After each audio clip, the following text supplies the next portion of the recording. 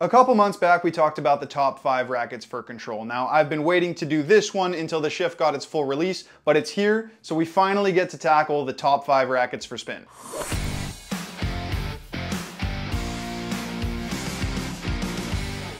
Hey everybody, it's Luca from Rackets and Runners. Now, our Control Rackets video got a ton of positive feedback, so I was very excited to do another category, and I think that Spin Rackets were kind of the logical successor. Spin Rackets are super interesting because they were introduced about 20 years ago, but they've developed so much over the years, and in 2023 we've got a huge variety of what could be considered a spin racket, which brings me nicely to my first bit of criteria. Obviously, you can hit spin with any racket, but for the purpose of this video, we're only going to be discussing rackets that have some sort of marketed spin technology, and it's got to go beyond having a standard 16x19 string pattern. Anything that's marketed as spin tech is a go, so spin grommets, spin tech in the layup, even a more spin-oriented string bed density and shape, those are all some sort of spin tech, and every racket on this list will have something like that. Now, before we go on, I did just want to remind everybody that every racket you see on this list, you can check out on our website, racketsandrunners.ca, and please remember to drop a like on the video, subscribe to the channel if you haven't already, and let me know down in the comment section down below what your favorite spin racket is, and if you disagree with any of the ones on this list. Also, you can follow me on my Instagram at LucaVB_, I'll post it on the screen here, but basically I'm starting to post some more teasers and more behind the scenes type stuff about what I'll be reviewing for that week. But anyways, back to the criteria. We've already established that there needs to be some sort of spin marketing going on within the racket, and the other thing that I want to make abundantly clear is that this isn't a ranking of the rackets that produce the most spin. First off, I don't really have a legitimate controlled way of testing RPMs, but even if I did, that's not really the point of this video. I'm more interested in doing a ranking of these rackets' overall performance, with of course a heavy emphasis on their spin. The reason I'm so passionate about that is because basically several years ago the industry got so caught up in making rackets that produced otherworldly spin that they lacked so much in other playability characteristics, and the final products were just not that great. So basically a racket might technically produce a few more RPMs than another one on this list, but if that racket has better overall playability, it can be ranked higher. Coming in at number 5, we've got the new 2023 Yonex VCore 100. Now, the VCore line has always been Yonex's spin line,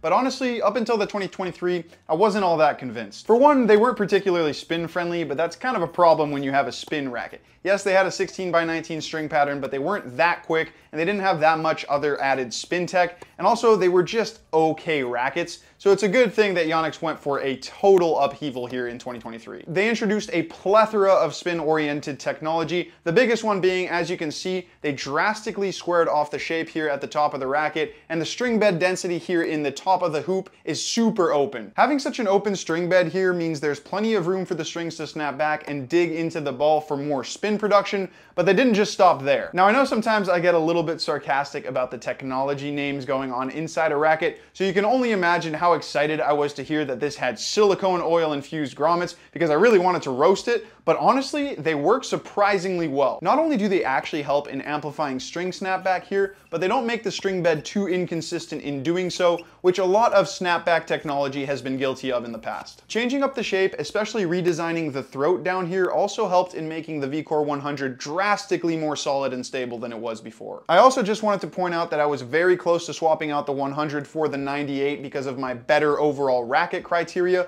but I don't actually think that applies to these two. Sure, the 98 has better control and precision, but the VCore 100 actually has better spin potential and is a more user-friendly racket, so they're actually pretty close in terms of overall playability, and in a tiebreaker, it's gotta be the one that's more spin-friendly that wins. Okay, coming in at number 4, we've got the brand new Wilson Shift 99. And yes, I know this is the prototype. We're talking about the real one here, but I had to give that one up for demo. You can always demo your racket at Rackets and Runners. Now, the Shift is a funny one because it wasn't exactly marketed as a spin racket, but it definitely is a spin racket. Go watch the review we posted last week for more details, but here are the cliff notes. Basically, Wilson have laid up the Shift's graphite so that it reacts optimally to a modern spin-friendly stroke. When you hit spinny ground strokes, you can almost feel the graphite shift in and out of position as it pockets the ball and shoots it out with more spin than a more standard layup would. I don't want to get too technical about how they've done that, but basically what Wilson has done here is lowered the racket's vertical flex this way, which allows for more ball pocketing, especially when you're swinging the racket parallel to the ground. It's actually super cool and techy, but the end product really does work. It has this extremely unique positive feel to it when you do engage that vertical flex, that becomes extremely addictive. The only issue with the shift is that it does lack in some performance aspects when you're not hitting with spin, which is true of some of the other rackets on this list, but really applies to the shift. It doesn't love flat hitting. It feels pretty muted and jarring when you do go for flat shots, and it does require quite a bit of customization if you do want to be competitive with big hitters. With that said, it's actually got more control than you might expect. The sweet spot is quite small, so it's very precise when you do hit that modern ground stroke, so it actually does have more control than some of the 100s on this list. Those of you who follow this channel more closely know just how big a fan I am of the shift. Honestly, it being as low as number 4 isn't a knock on its performance, it's just more so a reflection of just how phenomenal the other 3 spin rackets are here. Okay, so coming in at number 3, we've got the Babolat Pure Aero 98, and what a racket it is. It really is truly unique in its performance, and you don't really need me to tell you that. Just look at who's endorsing it. Alcaraz is pretty much confirmed to be using the current 98. Rune could be the current one, or the VS, which is really similar, and Felix we don't really know, but yeah, 3 top pros are currently using it pretty much, and their styles really do typify what this racket represents. It's a modern spin racket in the truest sense. It's a spin racket at heart, but probably has the best all-around playability of any spin racket out there. It has the smallest head size on this list, and that gives it an element of control that you're just not going to get with any of the others. Most other spin rackets really want to be hit with the most modern spinny style possible, but with the Aero 98, because it does have that great control profile, you can really punch through your shots without worrying that they're going to fly, and it also has great feel for a wider variety of shots than most other spin rackets. Alcaraz really is the perfect flag bearer for the Aero 98, especially if you want to see what style it's going to work best for. He obviously hits with a ton of spin, but also goes for big shots that require control, and he probably has the most wide variety of shot selection of any player, definitely currently, maybe ever. Obviously, it's his talent that allows him to play that way, but the Aero 98 really does complement him perfectly. It's actually hilarious. As soon as it seems Nadal's career is coming to an end, Babolat land another potential future GOAT who is literally the perfect ambassador for his racket, the same way Nadal was. That recruiting team needs to be studied. Coming in at number 2, we've got the Head Auxetic Extreme MP. Now this is a funny one to me because it's kind of a similar story to what it was with the Control Rackets, where number 2 is technically more spin friendly than number 1. At this point, it's probably pretty obvious what number 1 is, but I don't want to spoil it just yet, so here's what I'll say. The newest version of the number 1 racket on this list went on a pretty substantial spin diet this time,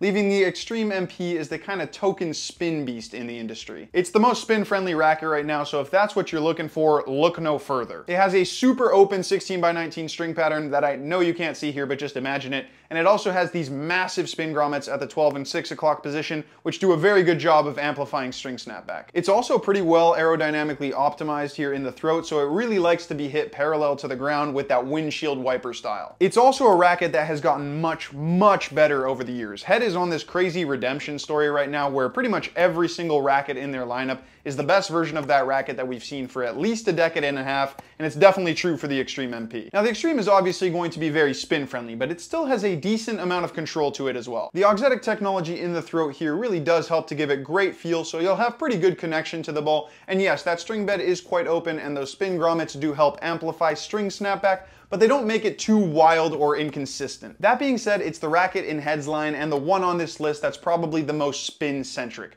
I would probably pass on the Extreme MP if your game style isn't based off of grinding spin from the baseline. Okay, before we get into number 1, let's do some honorable mentions. Now, I sort of mentioned the VCore 98 earlier, but I'll mention it here since this is made for mentions and it's very honorable, so it deserves a mention. How many times can I fit mention into a sentence? Mention.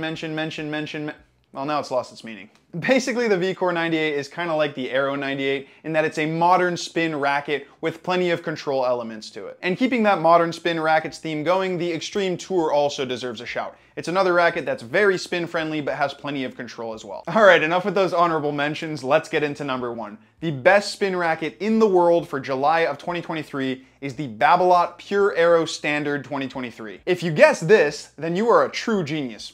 Just kidding. It was about as obvious as predicting that Djokovic is going to win Wimbledon. Just for reference, I am recording this on Saturday, July 15th, so he has not won Wimbledon yet. So it's going to be super awkward if he does lose tomorrow, but when he does win in straight sets, I'll be justified. What makes this Pure Aero so good though? Remember when I mentioned that the industry had gone a little too crazy with spin for the last decade? Well, the 2016 and 2019 Pure Arrows basically represented that to a T. Over the last several years, the trend was definitely going away from that crazy spin, and Babolat totally delivered with the newest arrow. They drastically closed up the string bed density here, going for 1 main skip instead of 2 in the string pattern. If you compare an old arrow's string bed to the new one, they are just totally different. They also made it a bit softer and gave it much better feel. The previous couple of arrows were a bit muted and very disconnected to the ball, but with the NF2 Tech Flax inserts here in the layup, the feel is probably the best of any arrow I've ever used. The previous 2 arrows also had these gargantuan spin grommets, which were great for amplifying string snapback and spin in that way,